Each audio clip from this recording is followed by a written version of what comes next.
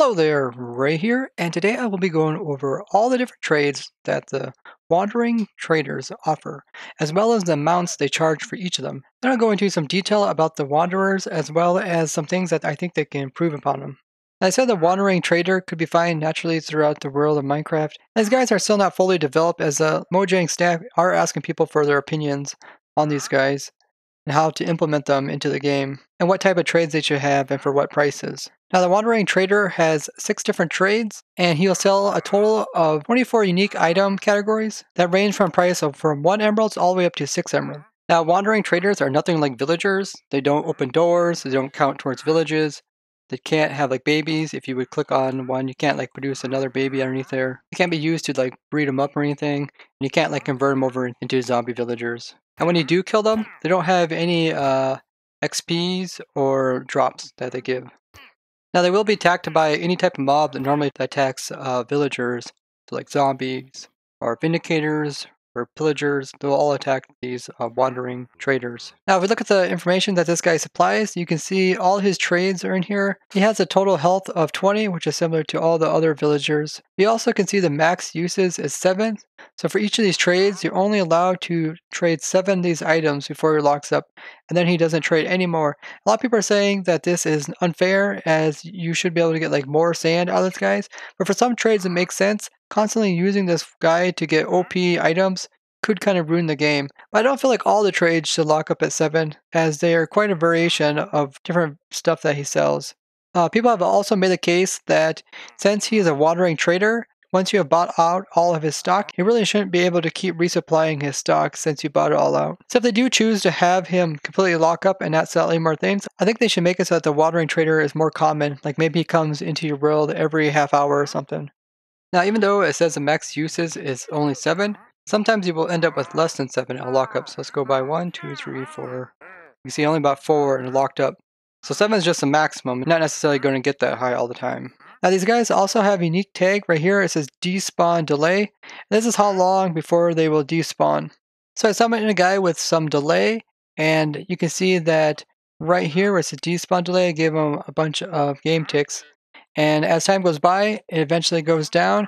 When it goes down to 0, he will despawn. It kind of makes sense that a wandering trader would come in and then eventually leave the area. And as they can't like just walk away, because once you go into unloaded chunks, they would just stop, it makes sense that they would completely be removed from the game. So if they keep this aspect, it means that once you see these guys, you will have a short amount of time to trade with them and get all your stuff. You can't just capture this guy and put him in a little pen and then always have him there to trade stuff, because he'll despawn as well as his items will lock up. So you're limited on resources as well as time you can use these guys. I'd love to hear what you guys think about this. Do you think some trades should allow you to have infinite amounts of those type of items and some be locked up, or do you think they should be one or the other? So I traded a whole bunch of different wandering traders. And I recorded all the different types of trades that they have, as well as the amount of emeralds it costs, as well as the number of items they supply. I made a spreadsheet showing each of the items that they sell as well as the amounts, and I'll link this down in the description if you want to look at this more closely. I want to go over each of these items and kind of explain what this means, and maybe also suggest some items that they should add into this list. So all the items they sell could be found by yourself in the world if you don't want to pay these prices. A lot of these items are specific to a certain biome. In some cases, it's just easier if you find this guy to go ahead and trade him and get these items rather than going out and trying to fight them yourself. So the first item they sell is a pumpkin, and these can easily be found in Minecraft, so you probably don't want to go ahead and buy them. When it comes to something like Skyblock, you can really limit the amount of stuff that you start with. You don't even have to start with like a pumpkin, because you'll eventually get one from one of these guys if you set up your world correctly. And you can also use that pumpkin to make pumpkin seeds, which you can start your own pumpkin patch with.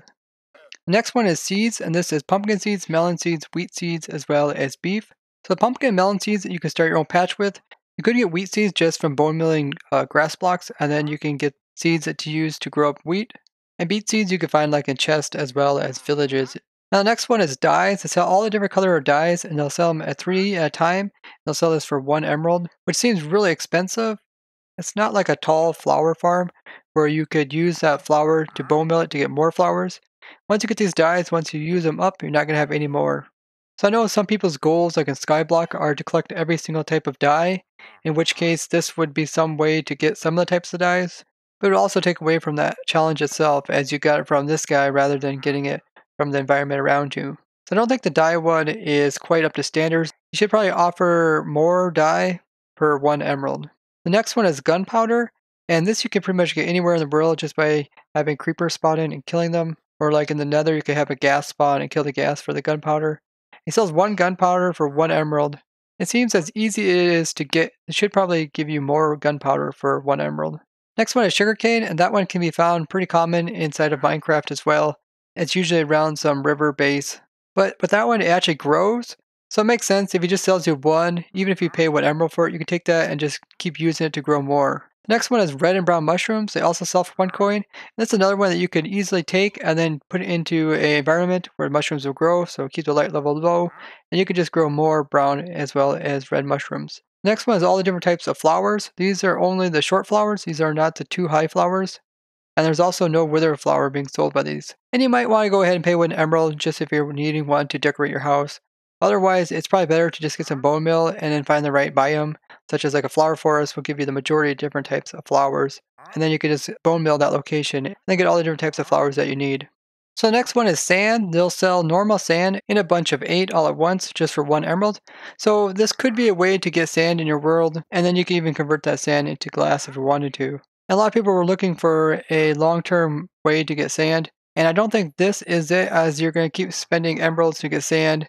And sand is one of those things that has so many uses, being there are so many different types of glass colors as well as glass panes. It doesn't seem right that the only renewable resource way to get sand is through villagers. Now sand is pretty easy to find all over Minecraft if you just need some of it. That's sort of what the guy's offering. He's just offering you some sand. He's not going to offer you like a long-term situation to get more sand. The next one is the fern, and this is one of those guys that you can go ahead and you can plant and then you can bone meal it to get a tall fern, and then you can go ahead and harvest that with the shears, and then you can get some more ferns back. Essentially, it's similar to other types of farm where you can keep getting more and more of them. So you may go ahead and pay 1 rather than going out in the world trying to find a taiga to give you a fern. The vine's a similar block that you can go out and find in your world. You can find like in jungles as well as in swamps, but it also grows. So you may go ahead and just pay 1 emerald, give yourself 1 vine, and make like a vine farm. Next one's a glowstone, and this costs 2 emeralds, which is kind of expensive. It's most likely this is not a long-term situation, as it's going to cost you quite a few emeralds. But in short supply, you may need a glowstone, or you can take that glowstone, break it down to glowstone dust, and use that for like a potion. Lily pads also cost 2 emeralds, and those can be found through just like swampland, as well as like AFK fishing. So you'd rather make an AFK fish farm than buy them from this guy. Sea pickle can be farmed up, so you can just get 1 sea pickle, as well as he also sells coral blocks, which sea pickles need to be grown on, and then you can bone meal them to get more of them, so it might be worth that. As well as the coral blocks, that's pretty cool that they have coral blocks being sold.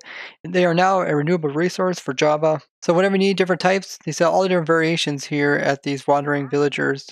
So if you really didn't want to tear up your natural coral reefs, you can go ahead and buy them from him. But if you can use too many of them, you're definitely going to pay a heavy price for those. Next is cactus, and that's another one that can easily be farmed, so you might go ahead and pay 3 emeralds just to get a cactus. It's pretty cool that they have podzol here. Now you can farm up podzol just by making a giant spruce tree. It'll produce podzol around the bottom of it. This is a nice way to grab some podzol. It doesn't spread like mycelium, so you can't get more of it from buying this one. But it's also a source of dirt, as podzol is a form of dirt. So in case you need more dirt, such as like in a skyblock, you can always go ahead and use this podzol and turn it into dirt so you get more dirt. Now packed ice is also sold for 3 emeralds. And this one isn't too hard because you can always go ahead and make a farm of ice and then craft it into packed ice, or even crafting it into like blue ice. But packed ice isn't a water source, so it may not make much sense to buy this even in like a sky block situation. Kelp is also sold, which is nice because you can always grab 1 and then farm it up more. So next one up is a slime ball, just a single one.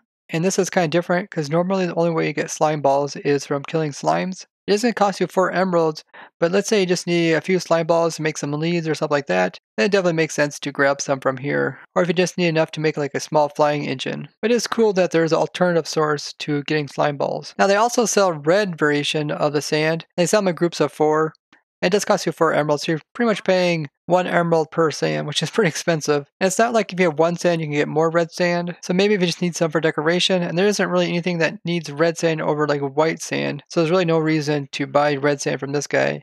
Now, oddly enough, they also sell buckets of pufferfish as well as tropical fish, which kind of means that you're going to get a mob out of a villager. It's also pretty cool as the buckets of pufferfish is like a cool way to make a mob that's going to damage something. And the tropical fish, as we tested in the snapshot review, when using those buckets of tropical fish, it allows you to get any variation of them when placing them on the ground. So you can get that some like 2,800 variations of tropical fish just from the wandering villagers, which means you're getting a lot of unique items just from one guy, if they do make the villagers sell unlimited of that type. They also sell all the different types of saplings for 5 emeralds each. That's a pretty good deal since you can take those saplings and grow them up and get more saplings. So I definitely see people using this in normal Minecraft as well as Skyblock. And they also sell nautilus shells, which is pretty insane since those are kind of hard to get and pretty rare.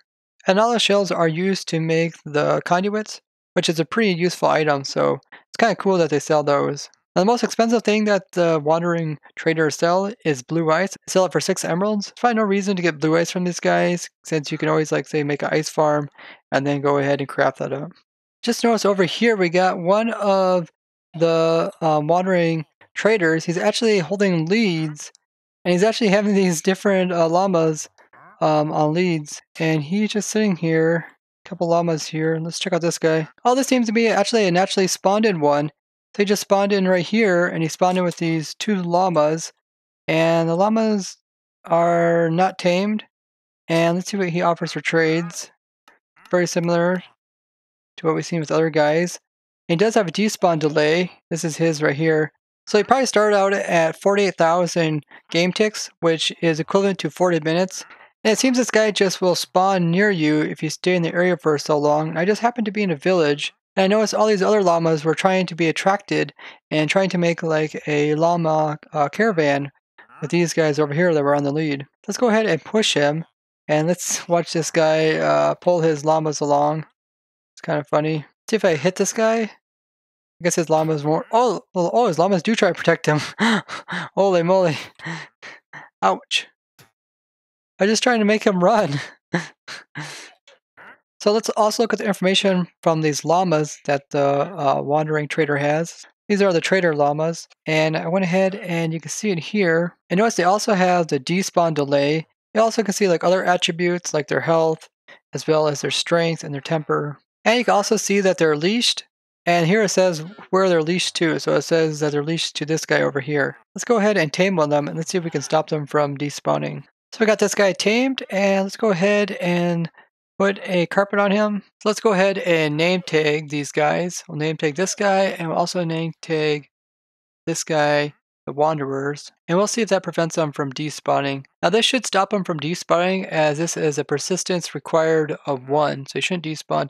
But let's see if the delay actually overrides this. This guy also has persistence required 1. Now, despite there being tons of wandering traders in this area, this guy was still able to spawn in here. So the wandering trader did despawn despite having a name tag. It seems like the llamas, they don't despawn no matter if they're named or not. So having that despawn delay timer that they have isn't actually doing anything. Now you can delay them from being able to despawn by being in their trade interface. So I summoned in 2 wanderers right beside each other, and the one that I went ahead and traded in directly, I was able to prevent him from despawning, and essentially his time didn't even go downwards until I went out of his screen. So long as you're looking at his screen, it looks like they won't count that towards them despawning. Now if you want to prevent these guys from despawning, you can always push them into like another portal, and then they'll be put into another dimension where they'll be in unloaded chunks, so they won't be able to despawn. And then you can always come there later and trade with them. The developers are also wondering what other blocks these guys should sell, and these are some of my suggestions as well. I've seen some of you guys commented this in our last video.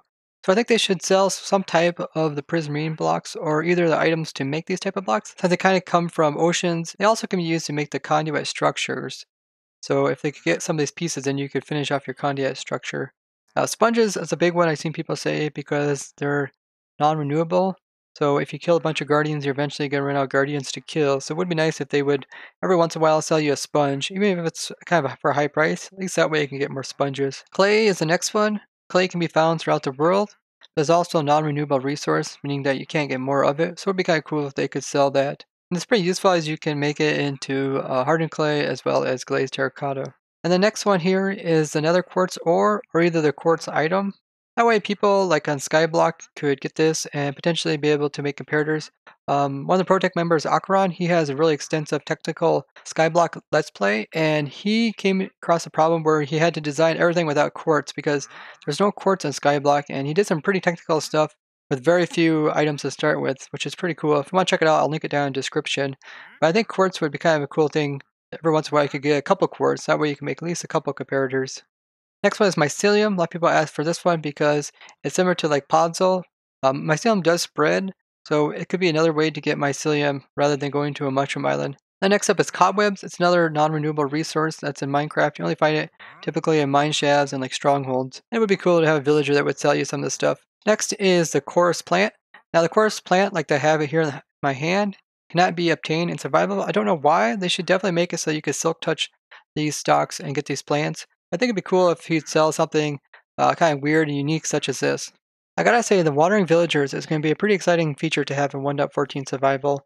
I'd love to hear what you guys think. If you guys know of any other items that you think the Wanderers should sell, as well as what prices you think they should be sold at. And as always, I'd like to thank you guys for watching, and if you found this video interesting, go ahead and hit that like button, and share this video with someone you know. And to see more snapshot review videos like this that go into detail, be sure to go ahead and subscribe and hit the bell button for notifications. And tell me your opinions on this in the comments.